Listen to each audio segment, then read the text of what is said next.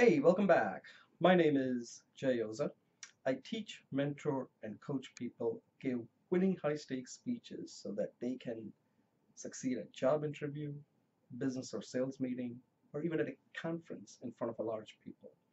And also soon I'll be an author as I expect to release a book by end of September titled Winning Speech Moments: How to Achieve Your Objective with Anyone, Anytime, Anywhere.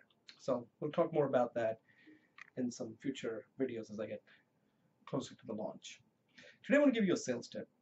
And before I give you the sales tip, I want to tell you something that you can learn, not just from selling.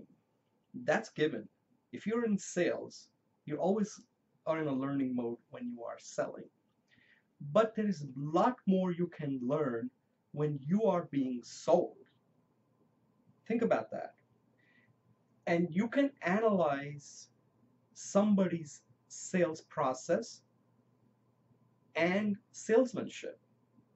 So let me give you an example that I ran into actually last night. So I took my son to this SAT prep place because we'd like him to get ready for his SAT. It's that time of when your child is in high school, you start looking and you get scared, like, oh my God, is this score going to be good enough to get into the college he wants to? At this point, I just want his score to be just respectable so he can get into a college. I'm not worrying about, oh, is he going to get into Harvard, Yale? It's up to him. Who knows? But so we realized that he needs help. So we went to see this place. They gave him a test, and we expected that that his scores weren't going to be good, and they're going to really try to get us to commit to the program. Okay, so I'm going to spare you all the details here, and we go through it like he needs help here. They really make it sound like my son can't. He basically hasn't done anything in the last 9 grades that he has attended. It's almost like it was a total waste, but they're going to fix it. They're going to give him the skills that he needs so that he can really do well on the SAT test, which of course I don't believe. Okay, so that's my take. SAT is just a test, and do I want my son to become an expert test taker, or do I want him to learn about different subjects so that he can decide what he has passion in, okay, and that he wants to pursue? And he wants to pursue history. But anyway, so we get to the end, and there are one program that they want us to get. You can tell because the way they start discounting is you pay up front, and that came out to about $8,000 after all the discounts, okay? Then they, of course, the one that they don't want you to pick is the one that's on a monthly one, because now they remove all the discounts, so the monthly rate becomes quite high. So you're like, okay, I don't know if I want to pay monthly. Let's go pay for the whole thing. So that's what you can tell that they are leading towards. Okay. At this point, I'm not saying anything. I just want to hear them out, see what they have to say, because now they've done their job, and you can tell how somebody has.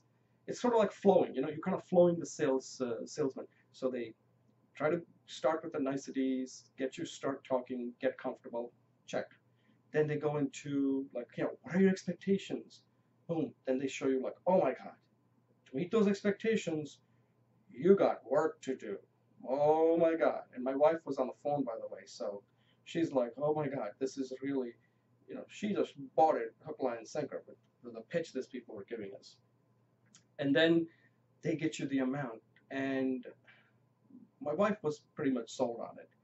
But I asked one important question. I told her, look, I'm not sold. I never was trying to be, deceptive in any way. I said, look, I'm not convinced this program is going to work for my son.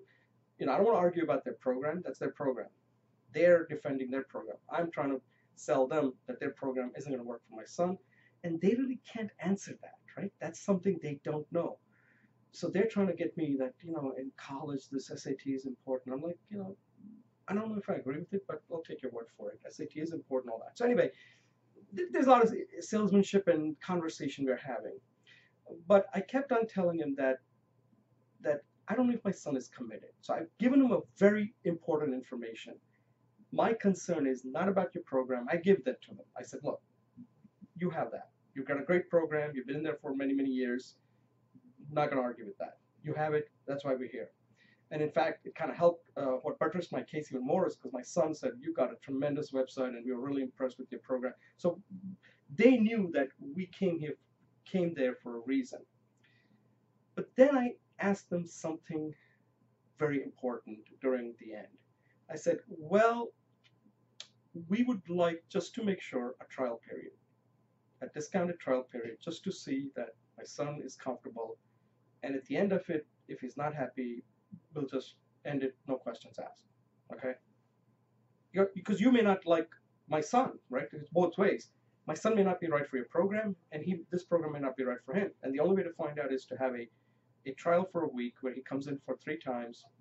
Twice may not be enough, 3 times, and at the end of that, we'll have a pretty good idea whether this is the right program. If it's not, we just tell you, sorry, it's not going to work out. Or you can tell us, your son came in, but it doesn't look like we're going to be able to produce the results. No questions asked, and that's fine.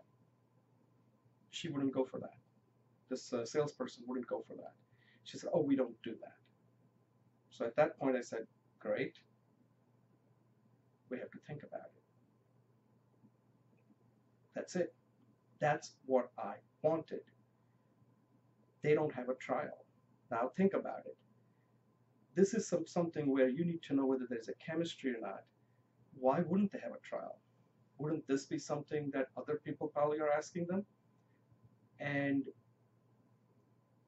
then I talked to her the next day, and that was today, and still the trial part never came up. And at this point, I'm going to just bought more time. I said, let me discuss it with my wife, and most likely I'm going to tell them that we're not going to go for this. We're going to look for some other program that works for us, because at the end, it has to really work for my son. But the point I want to raise here is that after that, I asked myself, what did this person do wrong? She did everything right. She was very friendly. She basically addressed the needs. All of that was fine. So there was an urgency that she showed. But I think one of the things that salespeople don't do well, which I don't understand why, because you can tell that there is an underlying motive. What she should have said was, look, initially you need to try this out. We don't know whether it's going to work, whether your son's going to work. Why don't we do this? Try it just for 1 month. After 1 month, if you don't have it, and we'll give it to you at a discount, because we believe in this program so much. This is normally what we would charge, but since you're not sure, we'll give you a discount. We'll just give it to you for half price. If you like it, you'll get back to the whole price. And if you decide that's not acceptable, then no questions asked. You got to be standing behind your product. And if you stand behind your product, let the customer dictate how they want it. If you can't do it, then you probably don't think your product is going to work. That flexibility is very important. If salespeople don't have that flexibility, they don't add any value to you as a customer.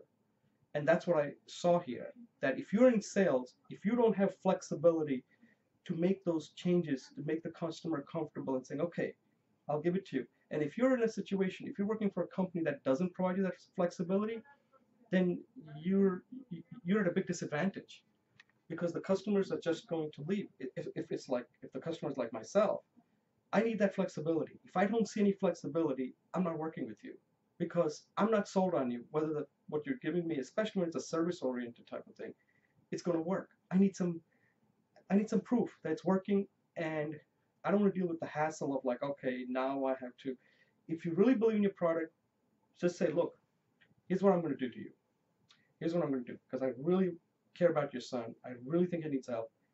I'm going to give you a 1 month at a discounted rate, and after the end of the month, I'm just going to charge you just for a month. None of these things like I'm going to take your credit card and then just keep billing you. 1 month, we'll talk after that. If you give me your feedback, and if after that you don't like it, we'll end it. That would have really helped. She didn't do that. She didn't do that, and now I'm not going back, and that's it. Because I think in sales you only get one shot. There's another thing. In sales you get one shot, especially when I'm dealing with salespeople. If you're not using your best shot right in the front, you don't get a second chance, because you're in sales. Sales, you only get one shot to close the deal, and if you blow it, the sale's over as far as I'm concerned. So think about this: that when you're in sales mode, you're obviously going to learn from what the customer is asking, but be on the other side. Be on the other side where you're the customer. And how is the other person selling you? Go through all the steps the person is going through. And at what point is the salesperson, make the salesperson uncomfortable and see how that salesperson reacts. That's when the real sale is done. And as soon as I made this salesperson uncomfortable, the sales kind of sputtered. And at that point, we just said, you know, we thanked her. At that point, you can say that the roles reversed. I sold her and said, look, I appreciate your time, appreciate all the work you've done, really like your program, but we're going to have to go home and think more about this. And that's it. That's it. The sales pretty much ended right there. And today I told her, listen, I need more time. But when people are buying time, that means they're not ready to make a decision. There's still some issues here. And that's it.